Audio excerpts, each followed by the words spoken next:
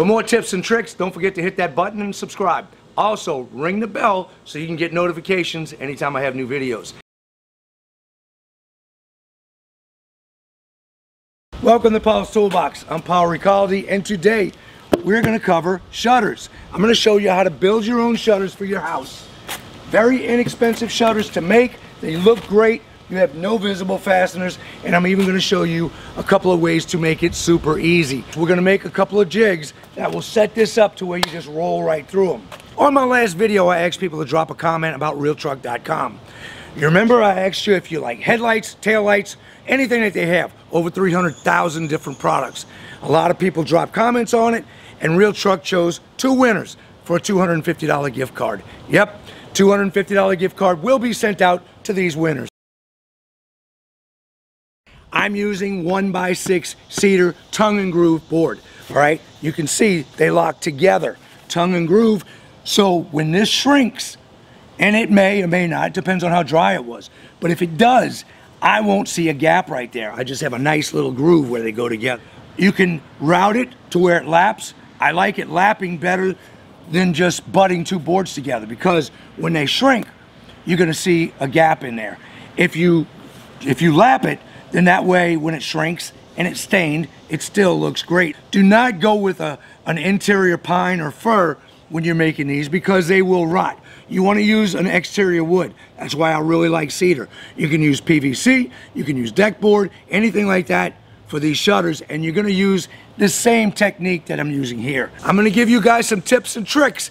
The first one is going to be with a template. We're going to make a simple little template that's going to enable you to just roll these things out. This is 7 inches wide. I have a 1-inch strip. So when I put these together, I glue them, I'm going to have that space right here, 6 inches.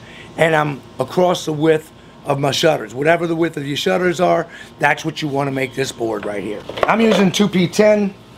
This is a fast cap glue. It's an instant CA glue that works really well, 2-part. And this one's a little old. I like to use the thick or the gel. Ooh, I got a good bit on there. So what I'm going to do is put my glue on one side, spray this side, and put them together.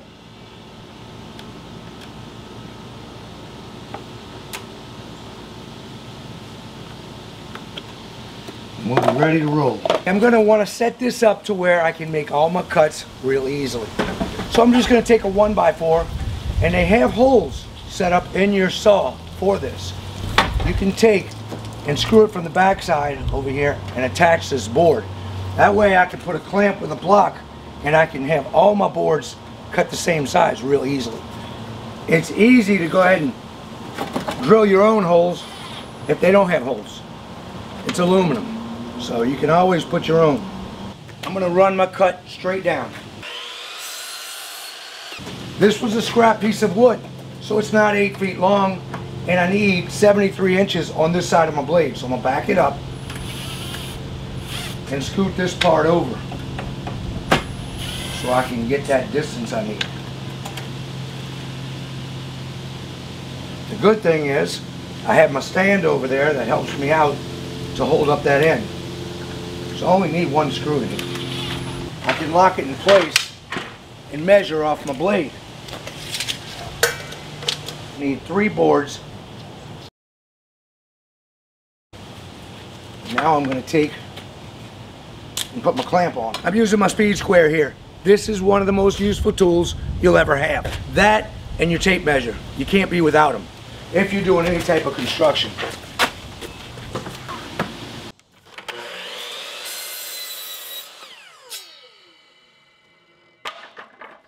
Okay, now I need my 15 inches for my cross members on all of them. Need a good bit of these.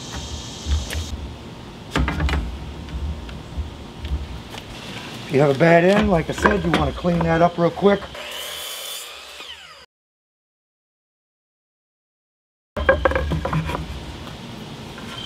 Take a look at all your wood, make sure you got good edges. I'm going to stack these up.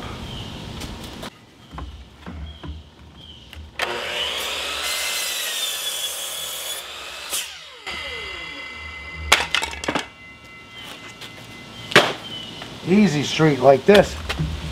Did you see how easy that was to cut? It only took a few minutes. What I'm gonna do is take a little stain and rub on all these ends. We're gonna put this together. I'm not even gonna glue it. You can if you want, but the boards going across are gonna hold it in place. That way, if anything happens to one of these boards, you can just unscrew it, take it out, pop it right back in. Super simple.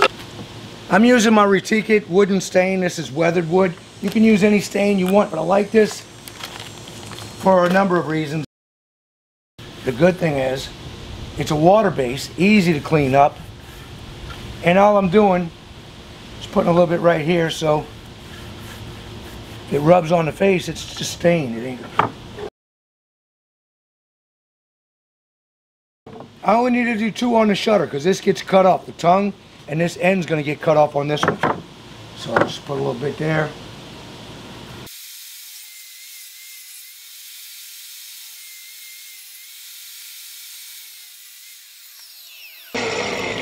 All of my cross boards, I'm going to cut both sides so I have a nice flat piece. So we'll start off with just the tongues on all of these, then I'll flip it to cut the other. But first I want to cut all my long boards.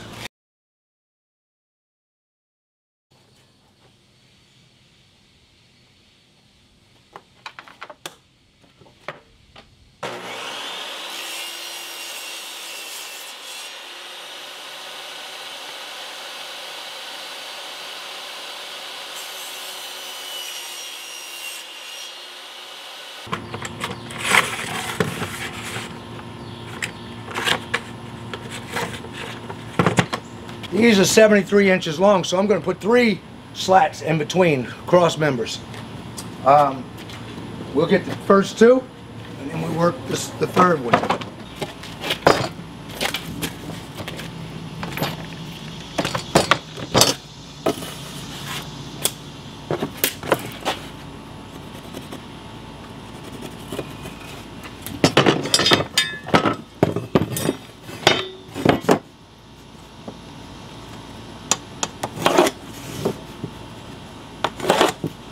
So here's where we want to go.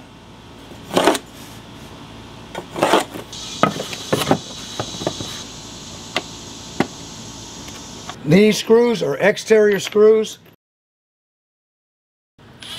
Don't go right on the edge. Go at least an inch off the edge, or 3/4 of an inch at least. You don't want to split that wood. We want to get the center of this because we're going to put our middle board in. 74. Divide it in half. 37. The easiest way to get a center of a board is to either use your square or a tape measure. The square I really like to use because it sits on there just where you want it to sit. Now I'll bring this edge over to an even number, 6 inches. So now I'll go to 3, and that's the center of my board. Right there. And all I have to do is line this line up with that line.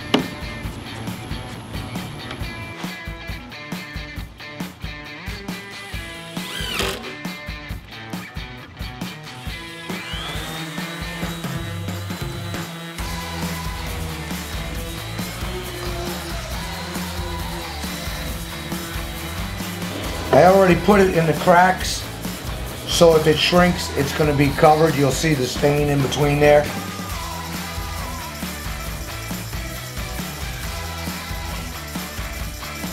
Now what I'm going to do is stamp a little color in this. So I measured my distance from here and here to center it.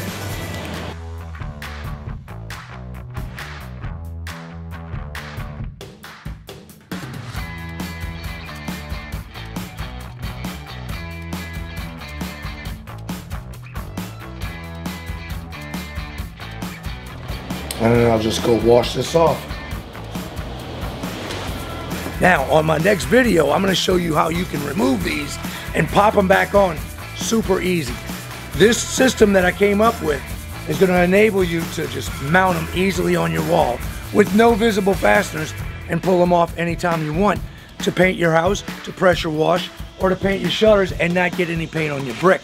Especially when you have bushes and stuff in the way, it's a lot harder to get in there and cut in next to the brick. But this inexpensive system that I came up with enables you to do just what I said. And all you have to do to set them back in place. They are locked in and they're not going anywhere. If you guys don't mind, please drop a comment on me. It's real important. Hit that like button, smash the subscribe button, and I'll see you guys on the next project.